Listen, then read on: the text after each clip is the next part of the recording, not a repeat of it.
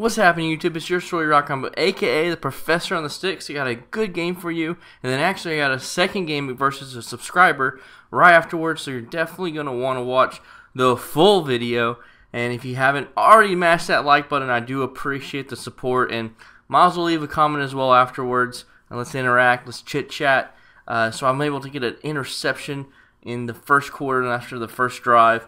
The second game is against a subscriber. For some of you long-time subscribers, you know, one of the series I did was grading the subs, and that's something I'm going to try to. I'm actually determined to bring back next year for Madden 16. If you are new, what that is I play a game against a subscriber, try to treat it as as tournament-like as possible, and then I grade them afterwards and give them an offense, defensive grade, and what they can work on, and then gives you a chance also to beat me. So it's kind of fun. A lot of people enjoy that, and a lot of people don't get the chance to, I guess, look back at a game and see it from a different perspective besides whenever you're just playing it. Because I know when I'm recording games, you just see things differently whenever I'm editing up the gameplay. I see reads that I miss, reads I need to make, pre-snap reads I need to do better, and then adjustments as well. And sometimes in real-time fire, that's hard to read.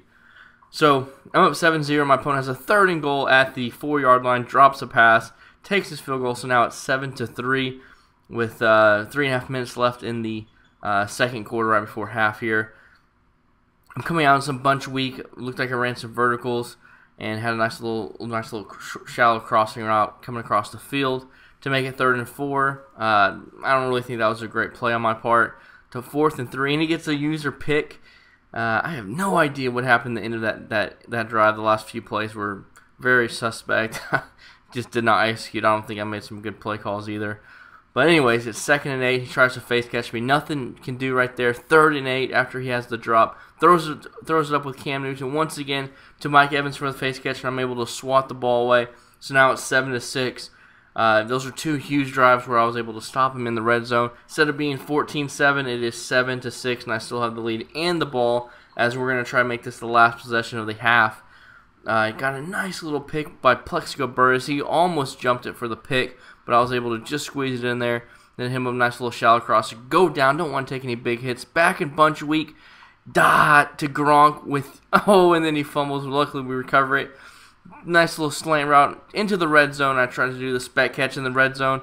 Nothing there. 2nd and 10. Spec catch for a touchdown. So now it's 14-6 going close to the end of the half. He still has a few seconds left. He's probably going to throw some Hail Marys or something like that. Instead, he's able to take off with Cam, get a nice little run. Looks like he was about to take off again, but I was kind of spying him. And I have double coverage there. I'm on three-man deep, so hopefully nothing. Hopefully he's not able to do anything here. And right here, as the time runs out, he's going to throw a Hail Mary into the end zone, and we know how Madden 15 is. And I get the pick. That was a pretty crazy pick. I'm just so glad he didn't end up catching that and running into the end zone off the deflection. So going into the 3rd quarter, I'm up 14-6 with ball, so I'm feeling very confident of where I'm at and the position I'm at in this game, especially because my offense had one, kind of pretty bad drive there in the first half. Tried to hit him over the misdirection out of I-Form Pro, I believe that formation was. Nothing there, but I was able to get the first down. I was able to pick up that 1 or 2 yards to get that first down. Hit him up with a nice little play-action pass. I got 2 cross routes coming across the middle. Nothing was open, so I dumped it down to my running back. 3rd and 2, hit him up with a counter, and he locks it up. So now it's 4th and 4. 4th and medium, I'm going to be playmakering. I'm not going to be punting. And this is the guy, Picket Fence, who I'm going to be playing next. And so he joined the party and was trying to get a game. We haven't played this year yet. We've played a decent amount the year before Madden. So he wanted a shot. He was feeling good. He said, "Let's go, route combo. I can beat you. I got it. I got this new defense." So you'll check that out in just a second. But let's get back to this game. It's 14-6, and we're coming up to the end of the 3rd quarter. So Cam Newton, look at that nice little spin move to make it 4th and 1. And I'm in my goal line defense, and look at that. Hats off to you, route combo. I just knew that play was coming, and he threw it right to my user. Please let me be able to intercept that in next year's Madden. but I'll take the deflection on 4th down. So I played some pretty good defense there to lock up, and really the difference in this game is situationals. The 2 situations he had in the red zone where he had to settle for 2 field goals, and then the 4th down. He didn't convert, and I converted on 4th and 2. He didn't convert on his 4th and 1. So that's really the difference in the game. It's just a select few plays. And Bo to the 10, to the 5, and I'm going to fumble. Oh, I'm a showboat. I'm an idiot. I'm selfish and not a teammate. Bad, bad Bo. That's like the Auburn version of Bo. Roll Tide. But, yeah, so now it's 14-6. He gets the ball back. Talking about situational plays, that was just stupid. That hole was wide open, and I had the touchdown. However, I decided to showboat. And this is very unfortunate. He gets a fumble at the 2-yard line, and then I take it out to the 1 because I didn't know if I was going to have to take a safety or not. I'm in a goal line, and this exact same play he did on 4th and 1. However, I put my tight end or whoever over there on a streak and was able to beat him deep, and that's going to be the end of the game. He ended up quitting out after that. So now I'm playing the subscriber picket fence. I've known him for a while. So as you're going to see his defense, look at it. He has he pinches his line. I'm not too sure. Look, he has like 3 or 4 guys over my center and guard, and so I know some type of heat's coming, but I don't like the alignment of it. Now he's playing some coverage deep on 4th and 6, and I'm able to hit him with a nice little curl route and get out of bounds at the 47.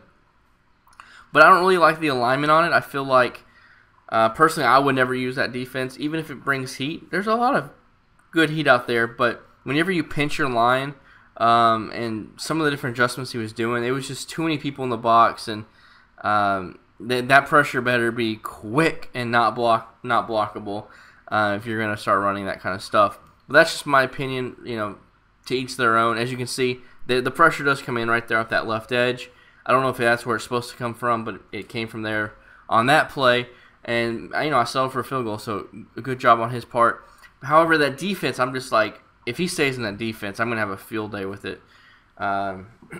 So, we'll see as the game goes on. Whenever you don't have your defense and I guess the alignment whenever you do too much with the alignment like that, it's just there's too many openings. And if I can get to the outside with some of these runs like I did here, I'm going to be able to make some big runs. If I get the pressure blocked, there's going to be some openings in the secondary. So I'm up 10-0. He's back on offense. He's trying to run PA end around. I have it pretty much locked up, but he throws this lob streak, no animation for me or him. Then he throws it to the flats, nothing really there, but he breaks a tackle and gets 5-yard gain out of it. 4th and 6, I sent the A gap and was able to get a nice little sack, or he wasn't able to complete the pass. And now I'm up 17-0 the very next play. And back on defense, and I've locked him up so far, so we'll see if that continues. Once again, he's having issues with picking up that pressure. And now he goes to 4th and 14. And what was Sherman doing? If you rewatch that, Sherman just stopped playing the game of football in mid-play. And then he goes up for the face catch, and then Sherman decides to actually make a play on the ball. I don't blame Trevor for going right back to Sherman after that animation he had last play. Luckily, I was able to get the pick, and then it looked like he did a run commit or something, and this pretty much ended the game. After this series, he ends up quitting out. But definitely mash that like button, and let me know in the comment section below, is there anything that I can do to make these videos better for you, more entertaining? What do you want to see, especially coming into the Madden 16 season? I definitely want to be uploading very consistently, and hopefully we can get this channel to grow, and I would appreciate any feedback that you might have. Once again, thanks for watching, and we'll see you on the sticks.